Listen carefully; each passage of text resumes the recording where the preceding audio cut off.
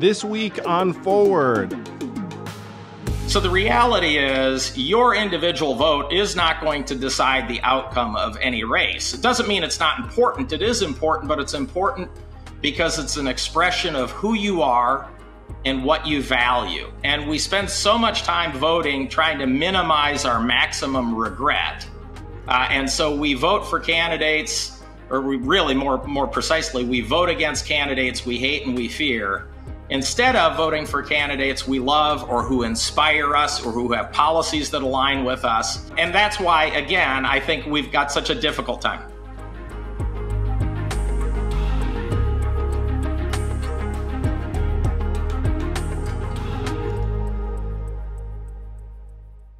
It is my pleasure to welcome to the podcast someone who maybe should have been on here a little while ago, the author of A Declaration of Independence, one of the godfathers of independent politics. And if you haven't heard his story, you're going to be fascinated by it. Greg Orman. Welcome, Greg.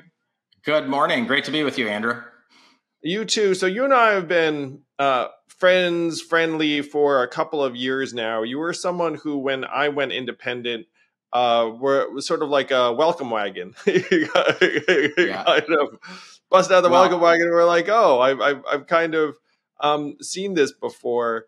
And you recount your journey in your very, very well-written book, A Declaration of Independence. But how the heck did you become a political independent? Give people a sense of your background, because I think your story is fascinating. Yeah, happy to. And again, I'm the welcome wagon because I've always said the problem with independents are they're independent. You know, they don't work together. And so anything that we can do to bring people into the movement and new leadership, I'm always an advocate for that. And I'm glad that you saw the light a couple of years ago and are now on your own journey. You know, my interest in politics goes way back. You know, my maternal grandfather was Hubert Humphrey's top aide for 25 years. You know, my mom, as a result of that, she was a nurse. She was a union member. And, you know, as a result, as you might expect, she was a registered Democrat. My father, on the other hand, was a small business owner and, you know, sort of didn't really have much use for politicians or people who hadn't, you know, had a payroll and had to deal with all sorts of regulatory issues, et cetera.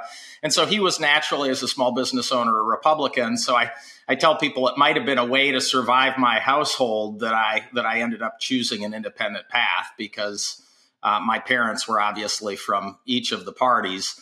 In 1980, when I was in the 6th grade, I actually managed John Anderson's presidential campaign at our school, Kennedy Elementary in Mankato, Minnesota.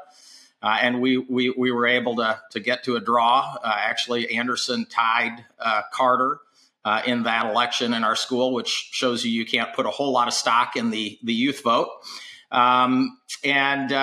You know, ultimately, I got involved in a number of youth and government programs. I went to a program called Boys State, run by the American Legion, ended up going to Boys Nation, got elected president of Boys Nation, came home and told my father excitedly that I wanted to get into politics someday. And he looked at me and he said, why don't you skip the internship and go straight into crime? You know, but that was my dad. That was his perspective of politics and politicians. But he had a credible point. Well, right now, a lot of Americans would agree with you. I think so. But his point, you know, his point was a more interesting one, a little more nuanced than what that suggested. He said, look, you may decide to go into politics someday, but you really should accomplish something with your life first. Because you want to be in a position to genuinely contribute, number one. And number two, you can't need the job. Because if you find yourself in a position where you need the job, then you're going to do anything in your power to keep it. Yep. And so if you want to truly represent people, if you want to truly help improve the lives of Americans, you can't be beholden to anybody. And I think that's sort of the root of my being an independent. I've always said I'm an independent for 3 reasons. One, because I put my country over any political party. 2, because I use facts and common sense to solve problems. I don't cling to rigid ideologies. And 3, because I don't want to be obligated to party bosses and special interests. I want to be able to genuinely serve the American people. And so that's what really drew me to independent politics. And in some senses, it goes back to what my father said, which is be in a position to contribute and be in a position where you don't need the job. And I think far too many politicians today, need the job. You've met a lot of them. I've met a lot of them. Frankly, I wouldn't hire them to be a mid-level manager at most of my companies. For many people in Washington today, this is the best job they're ever going to have. And as a result of that, they're willing to do anything to keep it. And I always say public service without courage quickly becomes self-service. And that's what I think we have in Washington today, is a lot of self-servants. And I've come to conclude that the two-party system is irreparably broken. And the only way that we're going to get out of our governing rut and get our country back into the business of solving problems for the American people is if we create a real third force in our politics. Yeah. So, Greg, not only are we dressed alike, but we think alike and have had a lot of the same experiences. So I want to recount for some people your bio because I thought it was extraordinary. So your parents split up when you're young. Your dad's a small business owner. You're growing up in Minnesota, but he runs a furniture store across the state border in Kansas. If I get this right. Well, you don't quite have the geography right. Kansas is actually 3 state borders away, but yes. Oh, so did he drive that far every day to get to the business? The business is in Kansas, so he basically either drove or flew every week. Wow. And spent a week. He'd spend Saturdays with us, and then he would spend Monday through Friday in Kansas City and come back and spend Saturdays with us and spend Monday through Friday in Kansas City. So your parents split up. Your mom's a single mom with, how many kids? Well, my parents split up. They had 4 children. My mom got remarried, had 2 more, and divorced again. So as a 31-year-old, she had 6 kids and was a single mom. And so we grew up, got the benefit of the free and reduced price lunch program, occasionally got, subsidized cheese and other things from the Department of Agriculture when they had those programs available to people. So I've lived certainly a modest life growing up. Yeah. So you grow up single mom, you're a talented kid. You get into Princeton. You then say, hey, I'm going to try and figure out how to start a business as soon as I can. You start your career at McKinsey, but then you quickly leave to start a renewable lighting company that's based closer to your hometown in Kansas. You build that company into something, and then it becomes something of like a family of companies. You might even have sold the initial business. You become a successful business person, and then you do something highly, highly unusual, which is you decide to run for senator of Kansas as an independent in 2014. And you were described as the most interesting man in politics at that time. For people who love independent candidates, they're like, oh my gosh, how does this person come out and get 42.5% of the vote statewide in Kansas? I mean, that's like a very, very close race in the scheme of things. It was close enough where the Republican royalty descended on Kansas with the big guns. I mean, everyone came out because they were afraid the guy was going to lose to you, the independent. So how the heck do you go from business person to, I'm going to put a label on you for a second, but bear with me for a second. You're like the Ross Perot of Kansas. Well, minus the Democratic candidate with some other wrinkles, but you were, you were the biggest independent threat to the duopoly, maybe before a sense at the Senate level. I mean, the closest thing since has been Evan McMullin last year in Utah, which had some parallels because the Democrats didn't run a candidate. And then there was a Republican, Mike Lee, that people didn't like so much. And then Evan, and I think Evan wound up around the same level as what you got in 2014. But that's like an incredible showing. So what was the decision to run? And tell us about that race. Well, it sort of goes back because after 2008, I considered running for the U.S. Senate. And I considered running as a Democrat, actually, in large part because Pat Roberts, the incumbent at the time, was a Republican, and there was no pathway to beating him in the Republican Party. And while I considered running as an independent in 2008, everybody I talked to said to me, "You can't win as an independent. It's a wasted effort. Why would you do it? You should run as a Democrat." And that just didn't feel right to me. So I formed an exploratory committee. And after about 3 months of sort of dealing with what I thought were party politics, I just realized I wasn't a Democrat. I couldn't run as a Democrat. The requirements for the positions you had to take on policy to be able to be successful as a Democrat just didn't fit well for me. I described it to people like an organ donor recipient rejecting the organ. And so I dropped out, elected not to run. And then started an organization called the Common Sense Coalition, because I still wanted to create a place where the sensible center had a home and where we could have an impact on politics.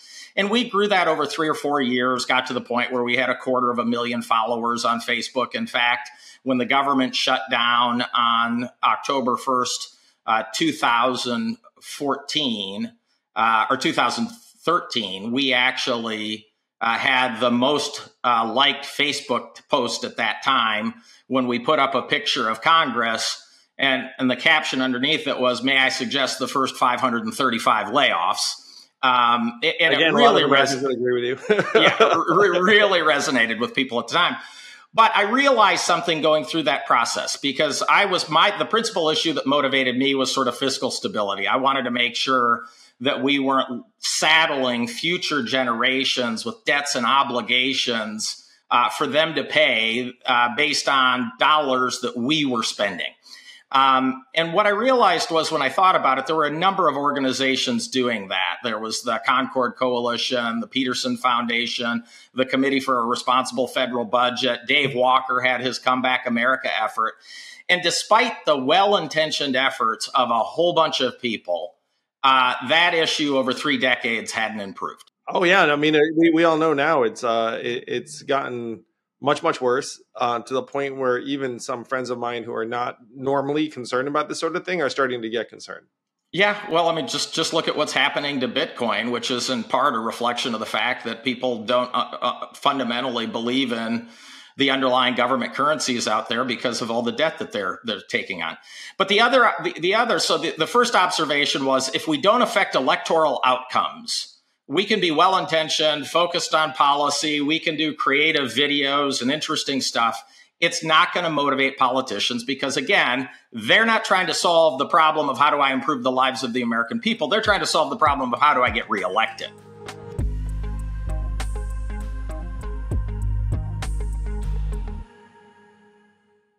Hey YouTube, thanks for watching. Please do hit like and subscribe, and hit that bell if you want to be notified every time a new episode drops. Probably on Mondays, but hit that bell, and thank you.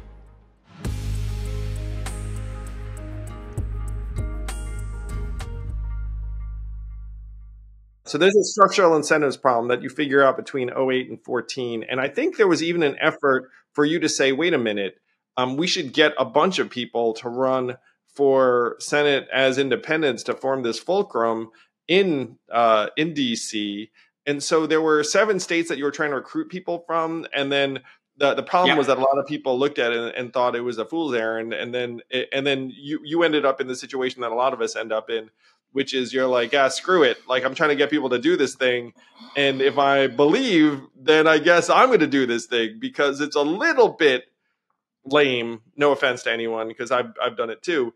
It's a little bit lame to try and get someone else to do something that you're not willing to do yourself. That's exactly right. And in fact, you described that perfectly. We did polling in 17 states. We found 7 of them where it was clear that there was a pathway for an independent, the right independent, and we couldn't get anybody to run. And, there were all sorts of reasons why people didn't want to run. But at the end of the day, I sort of said what you just said. If I believe in this strongly enough, it's time to suit up and do it. And so we did what everybody does. We did a pre-election poll, and that had us getting 7% of the vote. We then did an informed ballot where you attack the Republican, you attack the Democrat, you attack yourself, and you do positives on everybody. And we were able to get up to about 15%. But one of the things that I realize about independent politics, and I think it's what I've described in my book as a gravitational pull, is that because there's this belief out there that independents can't win, so many voters don't consider independent candidacies and they don't take them seriously. But if you can break through that gravitational pull, you can get enough public support that people start to say, hey, wait a minute, maybe this person can win. Then that group of people, which is about 60% of Americans, starts to reconsider their choices.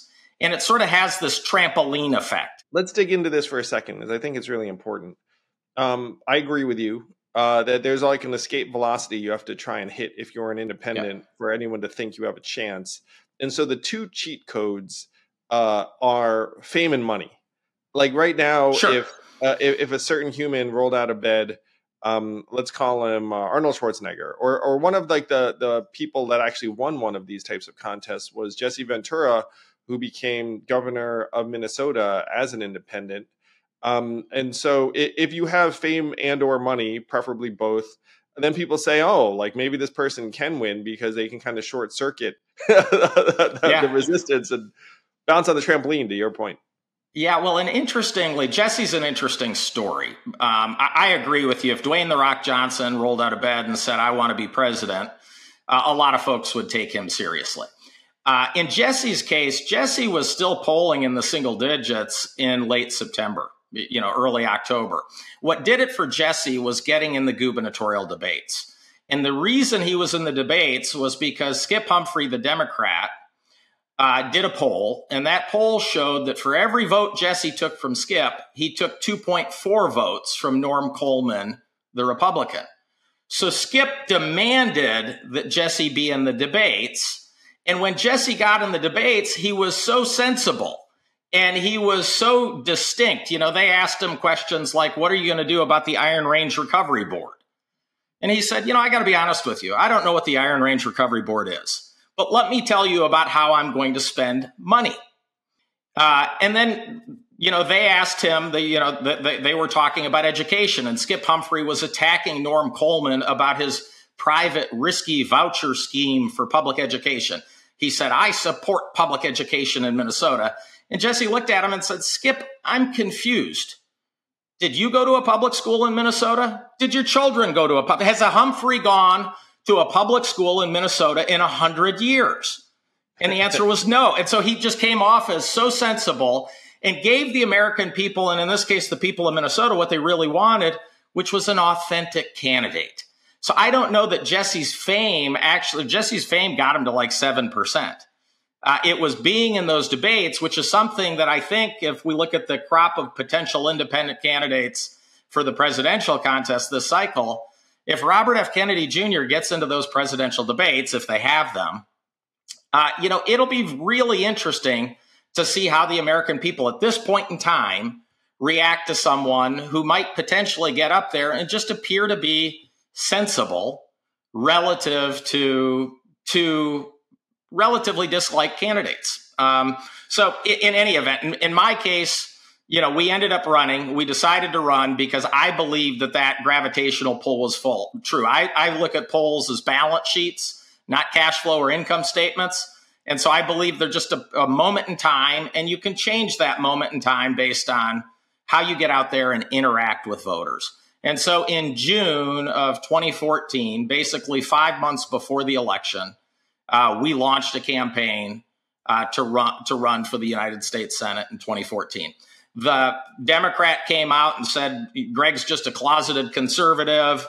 The campaign manager for the Republican said he's a liberal masquerading as an independent.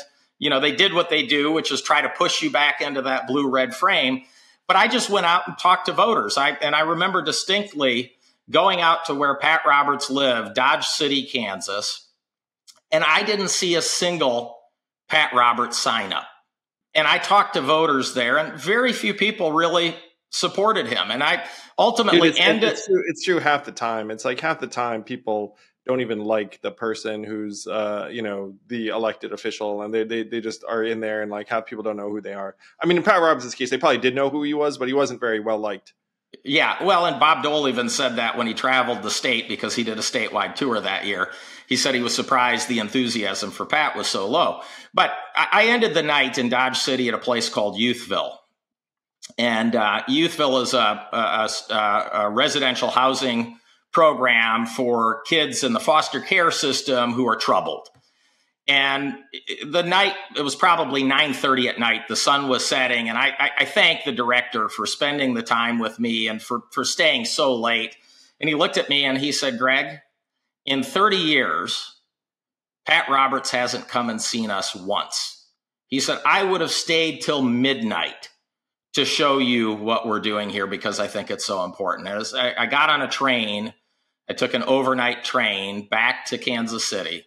And as I was getting on that train and sort of nestling into my seat, I realized there's a chance to beat this guy. And so we went out, we did a bus tour. We called it our problem solving, not partisanship bus tour.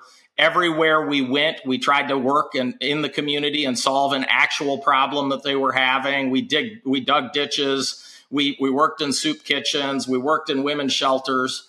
And we went out and we met the people of Kansas.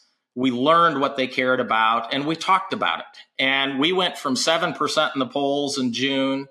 We were at about 14% in July. In August, around the time of the Republican Party, or the Republican primary, we were at about 20%. And then in late August, we moved into second place. And we were at 25%. The Democrat was at 23%, and the incumbent Republican was only at 32%. There were a lot of people who were still debating what to do. And then the world changed because the Democrat decided to drop out. And, you know, in hindsight, that ended up being a problem for us because it allowed them to finally sell the narrative they'd been trying to sell, which was that Greg's a Democrat. You know, before it was hard for them to do that when there actually was a Democrat in the race. Standing there, yeah. And, you know, we ultimately ended up losing by a slightly greater margin than we were behind on Labor Day when the Democrat dropped out. You know, ultimately, I think, you know, we would have had a different race had that not happened because we would have done what Republicans and Democrats do to independents all along, which is they say, well, they can't win. So a vote for the Democrat is really a vote for Pat Roberts. Sure. I think we would have flipped the script and I think we would have had potentially a better outcome.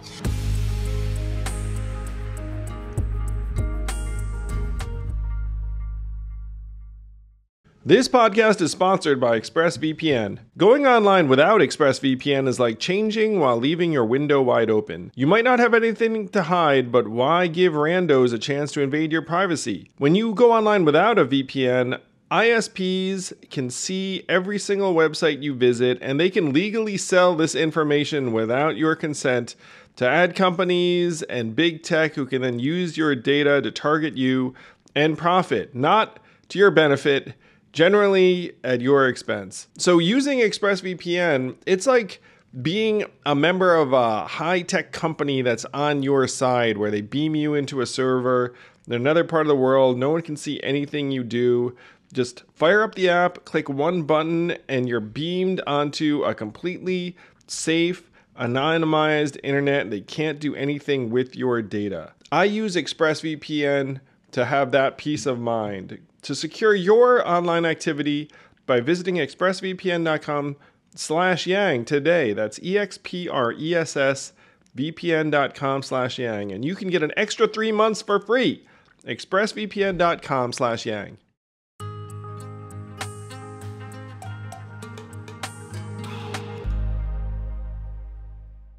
It was also interesting that at that time, my positive approval rating was plus 24. Which, you know, from politics is remarkable. Enormous. We had 47% positive approval rating, 23% negative. On election day, it was plus 1. The Republicans came in and basically, as you said, not only brought the Republican royalty, every major Republican campaigned in Kansas, but they also spent $17 million over the last month of the campaign. In that state, that's an enormous amount. It is. $250,000 buys 1,000 rating points in Kansas. So it was an enormous amount of money. When I did a debate in Wichita, the general manager of the news station came up to me and thanked me for his kid's college education. because they were able to raise ad rates so much that his bonus was high enough to pay for his kids' college. That's what happened in that race. The Washington Post referred to it as an unprecedented Republican rescue effort. And it really was. But it was a great experience, great opportunity to really meet with people in Kansas, see the issues they really care about, and just fascinated in talking to the people of Kansas about the things they care about. I thought it was a privilege. Was the recruitment effort successful in any of the other states? Did anyone try this? Because I think No. one person, Neil Simon, who at least thought about it. But it was just you. Well, in 2014, it was just me. Neil ran in 2018, and we recruited Neil to run in 2018 in Maryland. And Neil sort of experienced in 2018 something that I experienced in 2018, which is he sort of didn't reach that escape velocity. I think he might have had one poll that had him in the mid to high teens. And then in the next poll, he sort of fell back down to earth. So, he was close. I would say Neil was close to reaching escape velocity, to breaking through that gravitational pull, but didn't quite do it. And 2018 was a unique year because some of the people who would logically support independence really got invested in putting a check on Trump. And so even you look at someone like Michael Bloomberg, who was a big supporter of mine in 2014, by the way, along with a bunch of Republicans who were big supporters of mine in 2014. But Bloomberg gave exclusively to House Democrats. His goal was to get the House back in Democratic hands so that there was a legitimate check on Donald Trump. And so we just lost a lot of what I would consider to be natural supporters who got much more invested in that battle against Trump. In fact, one of my other supporters was a good friend of mine who at the time lived in North Carolina, and he sent me an email and said, Greg, I'd love to support you, but for so many reasons, I have to put my resources into the Democrats this cycle. And, this was someone who had given money to a super PAC that supported me in 2014 and, ultimately ended up making a decision to consolidate his resources in support of Democrats. So you're walking around with still a lot of energy in Kansas, and you say, "Ooh, I should take another shot at this because we came so close." You end up pivoting to the governor's race. I believe it was 4 years later. Was that 2018? That's correct. So you came closer to upending the duopoly than really, most anyone has in the nation's history. If you look around. If you look at major independents, there was Ross Perot in '92, Jesse Ventura, but it's a relatively short list of people who've genuinely contested a statewide race in this way. And so you write this book. It's a little bit of a manifesto. And by the way, I'm going to explore the parallels in a minute. So a Declaration of Independence. And it's written after your Senate race. You go through the very, very well-reasoned and researched case as to why the two-party system is screwing us, which, as you know, I agree with. And then you throw your hat back in the ring for this governor's race that ends up taking on a different cast, in part because that time the Democrat sticks around. And then something happens, I think. So correct me if I'm wrong. Kansas is a red state in my mind, at least. You are the third candidate in this gubernatorial race, and the Democrat wins. Did I get all that right? Yeah, you did. And, Kansas has a history of electing Democratic governors. So, they had not elected, when I ran for the U.S. Senate, they had not elected a non-Republican to the U.S. Senate in 80 years. If you go back over the last 30 years, there's roughly an equal number of years where Republicans are governor and an equal number of years where Democrats were. 2018 was a case where we got to the point where we just didn't break through that gravitational pull. In the polling that we did in August, we were at 19%. Laura Kelly, the Democrat who ultimately won, was at 32%. And Chris Kobach, who was considered a very Trumpian-like candidate in the Kansas gubernatorial race, was at 38%. And so we knew pretty well in late August that the anti-Kobach vote was going to consolidate behind Laura Kelly. And it's interesting. Fort Hays State does a poll. It's a sort of a Voices of Kansas poll in October of every election year. And it was interesting. In that poll, I had higher name ID than the Democrat. Many people who said they liked me and, were lukewarm on the Democrat when asked who they were going to vote for said they were going to vote for the Democrat.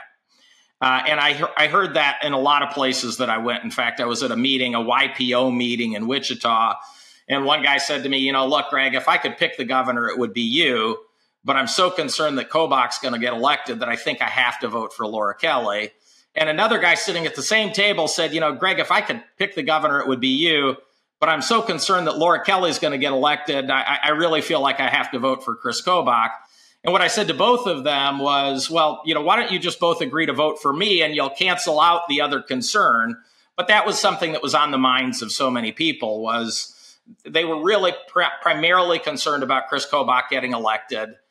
He was, part of Donald Trump's sort of immigration team. Yeah, we've all seen the movie before, man. It's like, oh, snap. I really have to make sure that this person I'm very, very scared of or hate does not win. And so I will vote with the blue team or the red team because that's the way most voters are trained. And they're also trained, to your point, that an independent candidate can't win and that you're wasting your vote by giving it to yeah. Well, let's explore that one a little bit because I've heard that wasted vote argument from the press often, and what I like to say to people is, how many people in this country have been struck by lightning more than once? The answer is over a dozen. And how many people have won multi-million-dollar lottery prizes more than once? The answer is, about a dozen. How many people have had their vote decide the outcome of a statewide election? Zero. In the United States? It's zero. In the history of America, there's only been one statewide race. It was about 180 years ago, decided by a single vote. So the reality is your individual vote is not going to decide the outcome of any race. It doesn't mean it's not important. It is important, but it's important because it's an expression of who you are and what you value. And we spend so much time voting trying to minimize our maximum regret. And so we vote for candidates, or we really more precisely, we vote against candidates we hate and we fear, instead of voting for candidates we love or who inspire us or who have policies that align with us. And if you think about the implications of that, what that means is to get elected, I don't need to improve your life. I don't need to do things to improve our country. I don't even need to enact the promises I make when I'm running as a candidate. All I need to do is make you afraid of my opponent. And that's a bridge to nowhere. And that's why, again, I think we've got such a difficult time.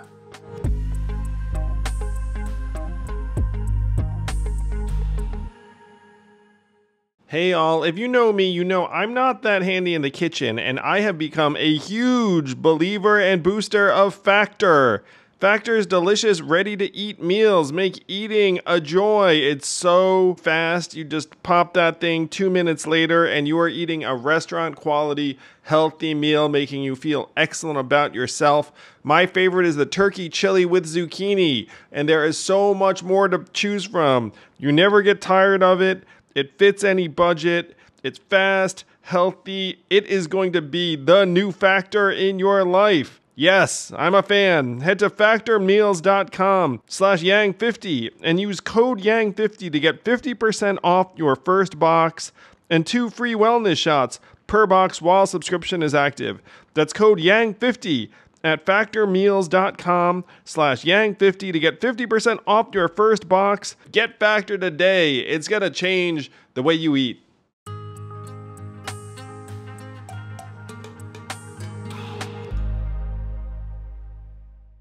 It is a straw man because the fact is 90% of votes are wasted right now because you're voting in something that's a foregone conclusion in terms of the general elections of 90% of our members of Congress. I mean, it's a clearly blue zone or red zone, and so they've already gamed it out.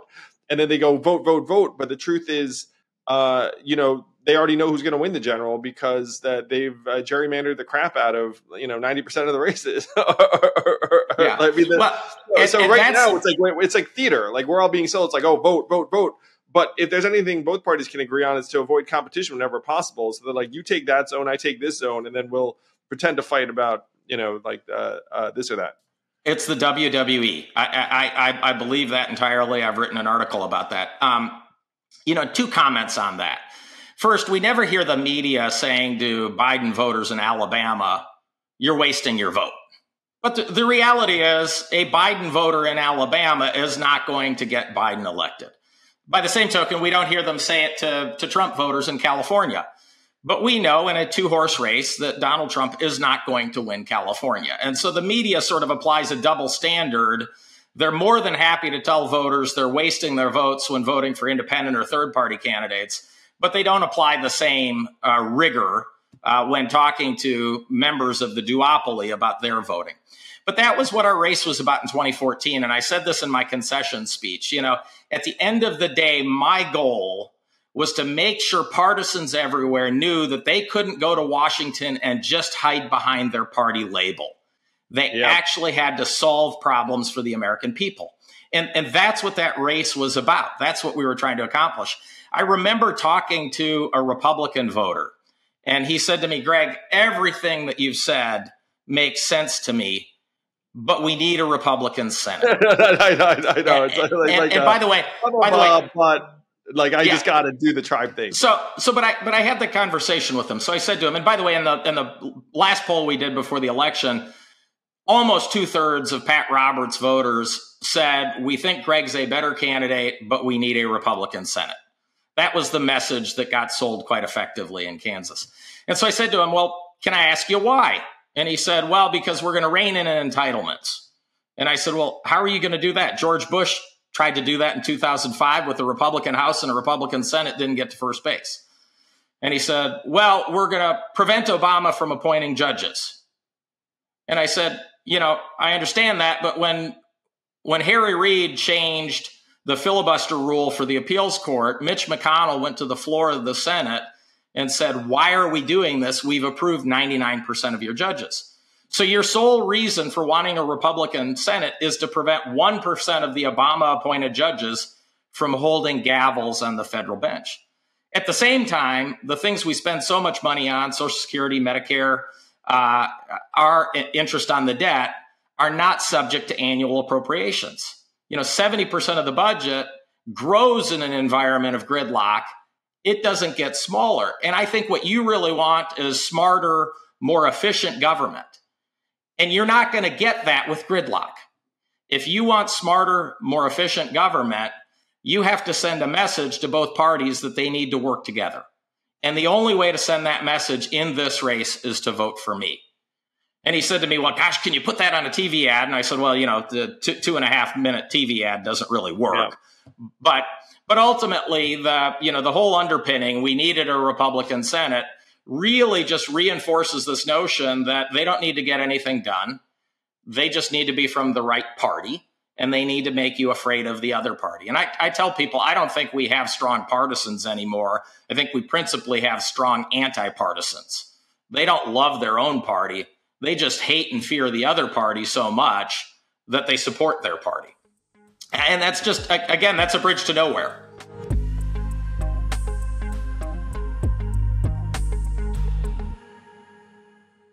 This podcast is sponsored by Helix Sleep. I have always been a mattress guy. I thought if you're going to spend 8 hours doing something, you should pay attention to what you're doing it on. That's why I love the Helix Sleep product. It is made for me. I am someone who sleeps on my back. I do not sleep hot. I like a firm mattress. And so when I took the Helix Sleep quiz, I wound up with a Helix Dawn model. And it's been fantastic, not just for me, but for my kids who seek it out of the entire house. Don't want to take my word for it? Helix has been awarded the #1 mattress pick by GQ and Wired magazine, and they have a 100-night free trial and 10 to 15-year warranty is baked in. That's confidence in your product, and if you get on a Helix Sleep mattress, you will see why they are so confident. Helix is offering 20% off all mattress orders and 2 free pillows for our listeners. Go to helixsleep.com/yang and use code HelixPartner20. This is their best offer yet, and it won't last long. With Helix, better sleep starts now.